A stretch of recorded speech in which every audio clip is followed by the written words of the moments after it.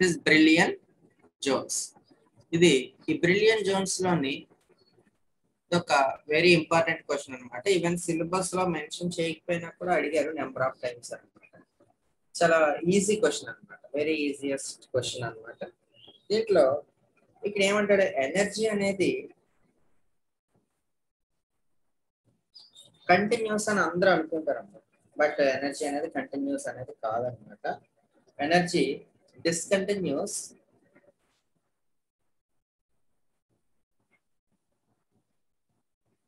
at every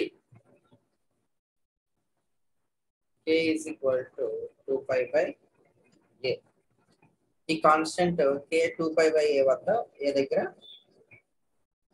ఏమవుతుంటుంది అనమాట, discontinue అవుతుందంట every time discontinue.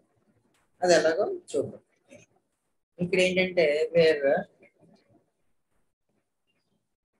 a is equal to edge of the potential value.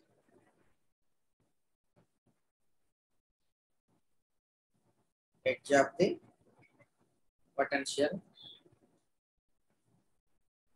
value అలా అనొచ్చు, లేదా width of the potential well అని కూడా అనొచ్చు. ఎడ్జ్ అంటే మళ్ళీ అక్కడ క్రిస్టల్ లో ఎడ్జ్ అంటాం మనం, ఇక్కడ విడ్త్. అంటే జనరల్ గా width of the potential well మనం ఏమంటాం, ఎల్ అంటాం అనమాట. ఎల్, క్యాపిటల్ ఎల్ అంటాం, బట్ ఇక్కడ మనం స్మాల్ ఏ అనుకుంటాం. So according to chronic పెన్నె model,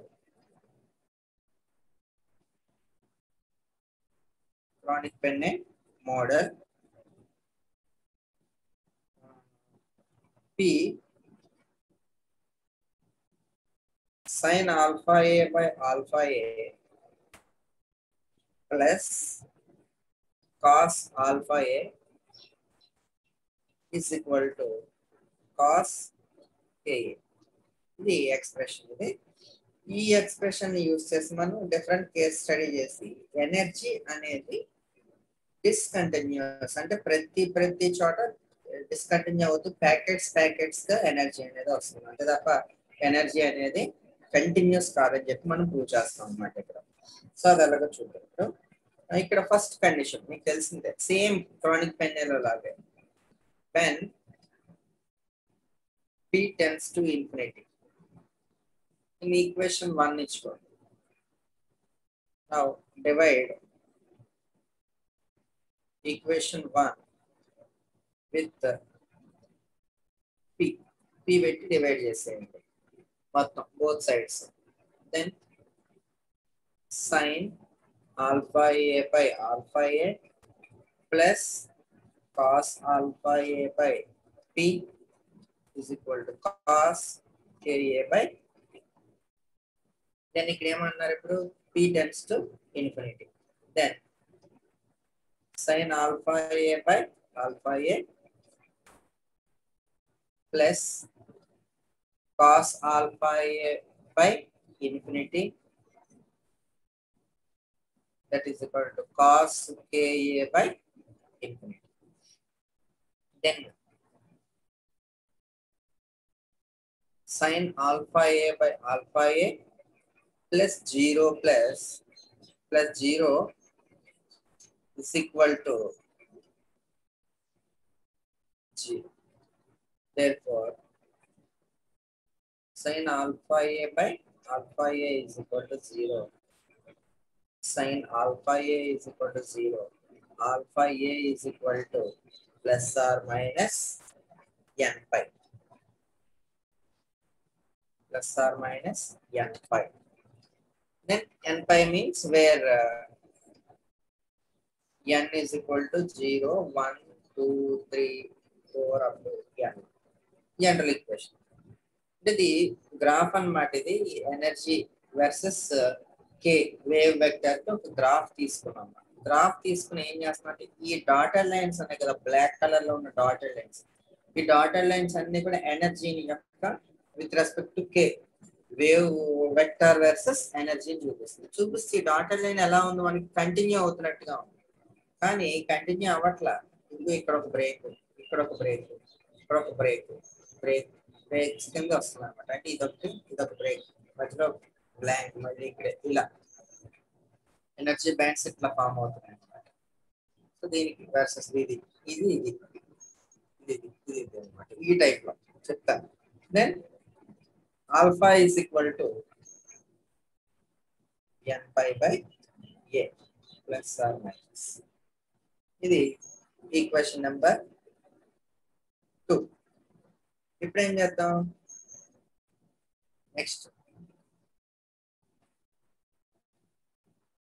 p tends to 0. p tends to 0 తీసుకుంటాం అంటే p sin alpha a by alpha a plus cos alpha a is equal to cos ka. Then ఏమైంది ఇక్కడ p tends to 0. ఈసారి multiply చేయకండి, మొత్తం disturb అయిపోతుంది. So this term becomes 0 అంటే 0 into sin alpha a by alpha a 0 పెట్టి ఈ term 0 అయిపోతుంది. Plus cos alpha a is equal to cos ka. Then cos alpha a is equal to cos ka. ఎందుకంటే ఈ 2 terms ఉన్నాయి కాబట్టి. Then cos gets cancelled, both sides cos value ఉంది కాబట్టి alpha a is equal to ka. మళ్ళీ ఏ cancel అయిపోతే alpha is equal to k. Alpha is equal to k. But k is equal to 2 pi by lambda. నేను ఏం చేద్దాం? ఈ k value తీసుకొచ్చి ఇందులో పెడదాం. therefore alpha is equal to k అంటే k means 2 pi by lambda. Then this is equation number last equation 2 kada. This is equation number 3. Now equate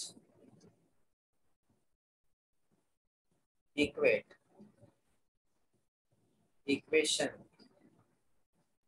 2 and 3.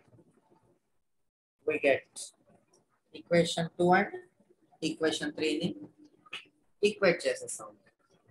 Equate చేస్తే we get అసలు equation 2 ఏది? this is n pi by a. this is equation 2. this is n pi by a is equal to 2 pi by lambda. ఏమేం పోతున్నాయో చూడండి, cancel ఏమైపోతుందో చూడండి. this is lambda, sorry, pi gets cancelled. Then a does n lambda అంటే n lambda is equal to 2a. Then therefore 2a is equal to n lambda. దీన్ని ఎలా రాసుకోవచ్చు మనం? ఇది ఎలా ఉంది అచ్చం ఈక్వేషన్? ఇది ఏ టైప్ లో ఉంది ఈక్వేషన్? మీకు ఇంటర్మీడియట్ లో చెప్పిన ఎక్స్ప్రెషన్ లా ఉందా? ఉంటుంది. అది ఎలా అంటే that is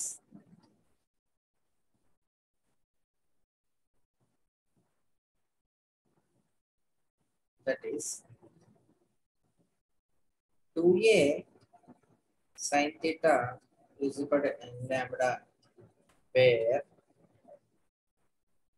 theta is equal to 90 degrees.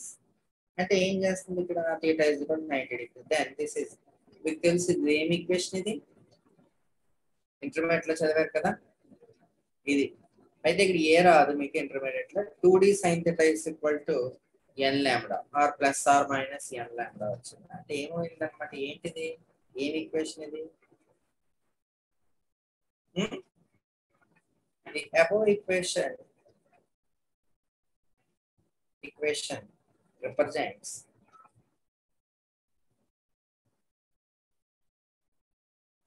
Bragg's equation.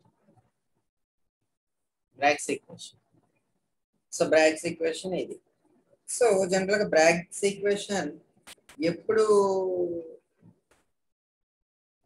ఎందుకని, ఏ సిచ్యువేషన్ లో వస్తుంది Bragg's equation అంటే ఎట్ డైఫ్రాక్షన్ సిచ్యువేషన్ వస్తుంది. అంటే ఈ ఒక సబ్స్టెన్స్ తీసుకొని ఈ సబ్స్టెన్స్ లో తిరిగే ఎలక్ట్రాన్స్ మూవ్ అయ్యే ఫ్రీ ఎలక్ట్రాన్స్ కానీ ఫిక్స్డ్ గా ఉండే లాటిస్లు కానీ ఏం జరుగుతుంది ఇక్కడ సిచ్యువేషన్ ఎలక్ట్రాన్స్ ఎలా మూవ్ అవుతున్నాయి అంటే ద ఎలక్ట్రాన్స్ గెట్స్ డైఫ్రాక్టెడ్ అంటే ఒక సబ్స్టెన్స్ లో మూవ్ అయ్యే ఎలక్ట్రాన్స్ డైఫ్రాక్షన్ అంటే ఏంటి bending of light at the edges of N abstract అయితే ఇక్కడ లైట్ కాదు ఎలక్ట్రాన్ మూవ్ అవుతుంది ఇవి ఏమవుతాయి ఎలక్ట్రాన్స్ లాటిస్ టచ్ అవగానే బెండ్ అయిపోయి పోతున్నాయి అనమాట వేరే చోటకి అనమాట సో కాబట్టి ఈ ఎలక్ట్రాన్స్ ఎందుకు ఈ లాటిస్ తో ఇబ్బంది పడట్లేదు అంటే అవి డైఫ్రాక్ట్ అవుతున్నాయి అనమాట ఎక్కడ విత్ ఇన్ ది లాటిస్ ఇది వీళ్ళు కనిపెట్టారు బ్రిలియన్ జోన్స్ ఈ బ్రిలియన్ జోన్స్ లో ఏంటంటే దిస్ ఇస్ జీరో మరి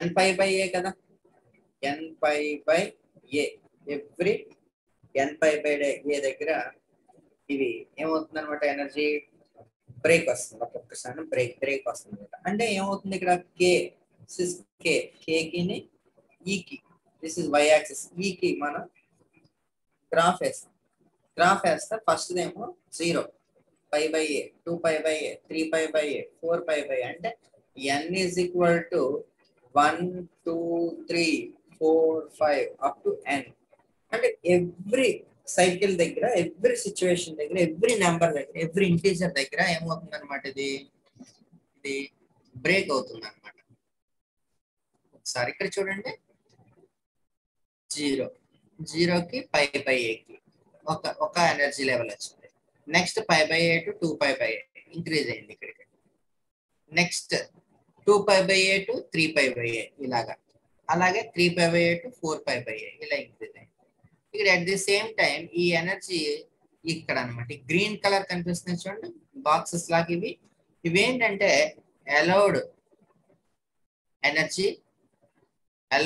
ఎనర్జీస్ అనమాట అంటే అలౌడ్ జోన్ అనమాట ఈ మధ్యలో బాక్స్ కి మధ్యలో ఏముంది అక్కడ బ్లాంక్ స్పేస్ ఉంది ఈ బ్లాంక్ స్పేస్ ఏంటనమాట ఫార్బిడన్ ఎనర్జీ అంటే ఎంప్టీ స్పేస్ అనమాట నేను క్రానిక్ పెన్ మోడల్ పిక్చర్ లో కూడా ఇలాగే వచ్చింది మనకి సేమ్ ఈ టైప్ లోనే వచ్చింది అంటే ఫస్ట్ ఏమో నియర్ బై ఆరిజిన్ దగ్గరగా ఇక్కడ ఉన్నది ఏంటనమాట స్మాల్ విడ్త్ ఉన్న ఎనర్జీ బ్యాండ్ అప్పుడు ఫామ్ అయింది నెక్స్ట్ వెళ్ళే కొద్ది ఎనర్జీ బ్యాండ్ విడ్త్ ఏమో ఇంక్రీజ్ అయింది బ్యాండ్ గ్యాప్ డిక్రీజ్ అవుతుంది అనమాట ఇంకా అలా వెళ్ళే కొద్ది కాబట్టి ఎనర్జీ అనేది కంటిన్యూస్ అంటే ఒక బైక్ చాలా స్పీడ్ గా వెళ్తుంది అని అనుకుంటే ఎనర్జీ దానికి కంటిన్యూస్ గా ఉంది అంటే పొరపాటు అనమాట ఎనర్జీ ఏంటంటే ఆ ఇంజిన్ లో ఐసీ ఇంజిన్ అంటాం మనం బైక్లకు ఉండే ఇంజిన్ కానీ కార్లకు వెహికల్స్ ఉండే ఇంజిన్ ఐసీ అంటే ఇంటర్నల్ కంబస్టన్ ఇంజిన్ ఈ ఇంటర్నల్ కంబస్టన్ ఇంజిన్ లో ఏంటంటే పేలాలి ప్రతిసారి కూడా ఏమవ్వాలన్నమాట ఫైరింగ్ రావాలి అంటే ఒక టపాకాయ పేలినట్టుగా పేలుతూ కంటిన్యూగా పేలాలి అది అలా పేలుతూ ఉంటే పిస్టన్ లోపల సిలిండర్ లోపల పేలుతూ ఉంటే ఆ యొక్క స్ట్రోక్ కి పిస్టన్ మూవ్ అయి బైక్ కంటిన్యూస్ గా మూవ్ అయినట్టు మనకు కనిపిస్తుంది కాకపోతే అక్కడ ఫైరింగ్ కంటిన్యూగా అవుతుంది కాబట్టి మనకి గ్యాప్ తెలియట్లేదు ఒక బస్ కానీ అందుకే ఒక సైలెన్సర్ తీసేసిన బైక్ కానీ స్కూటర్ కానీ మీరు సౌండ్ వింటే కంటిన్యూస్ గా పేలుతూ ఉన్నట్టు వస్తుంది ఫైరింగ్ అనమాట టపాసులు పేలిన సౌండ్ వస్తూ ఉంటుంది అనమాట ఇది ఒక వెహికల్ సైలెన్సర్ తీసేస్తాం సైలెన్సర్ పెట్టడం వల్ల మనం ఏమనుకుంటున్నాం ఇది కంటిన్యూస్ గా మూవ్ అవుతుందని అనుకుంటున్నాం ఇప్పుడు ఈ డయాగ్రామ్ ప్రకారం ఏంటంటే ఇది negative direction -π/a -2π/a -3π/a ఇలా ఉంది ఇక్కడ తీసుకుంటే -π/a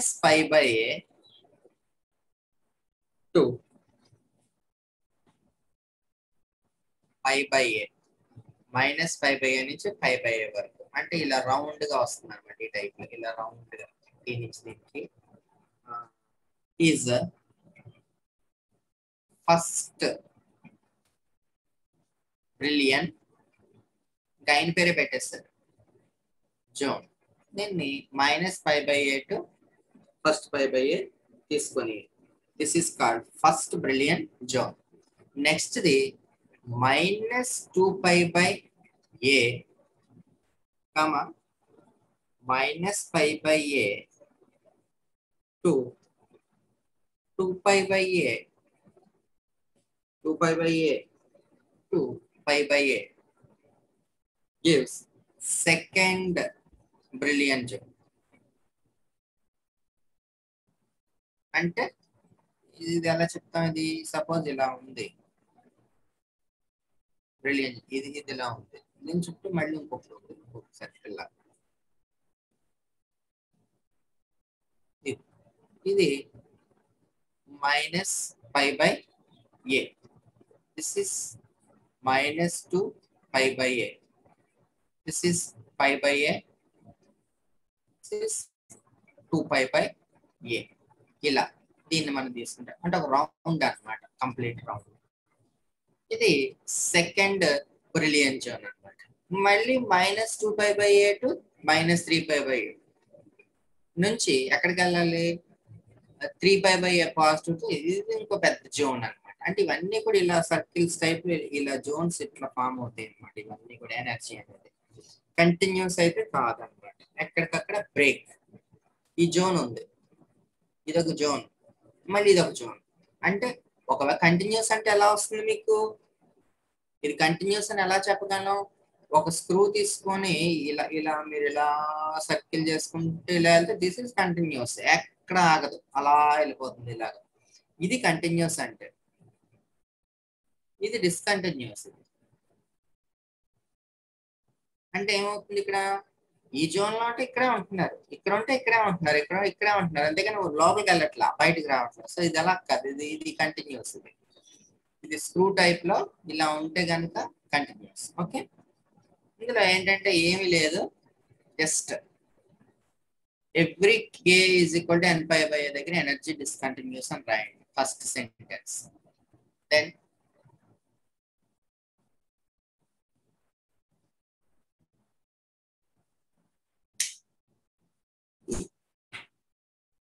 ఎవ్రీ n/a దగ్గర ఎనర్జీ అనేది డిస్కంటిన్యూస్ అని రాయండి అకార్డింగ్ టు క్రానిక్ పెన్నే మోడల్. ఈ ఈక్వేషన్ రాయండి. దిస్ ఇస్ ఫస్ట్ ఈక్వేషన్ అనుకోండి, ఇక్కడ దిస్ ఇస్ ఈక్వేషన్ నెంబర్ 1. దీన్ని ఇట్ టెన్స్ టు ఇన్ఫినిటీ అనుకోండి, ఫస్ట్ ఇన్ఫినిటీ అనుకొని సాల్వ్ చేయండి. ఈ ఈక్వేషన్ ఇది వచ్చింది equation. Next p tends to 0 అనుకోండి, దెన్ ఈ ఈక్వేషన్ వచ్చింది. కాకపోతే ఇక్కడ ఏంటంటే చిన్న కన్ఫ్యూజన్ వస్తుంది, ఈ కేని పట్టుకొచ్చి ఇక్కడ ఈక్వేట్ చేసేస్తారు మీరు.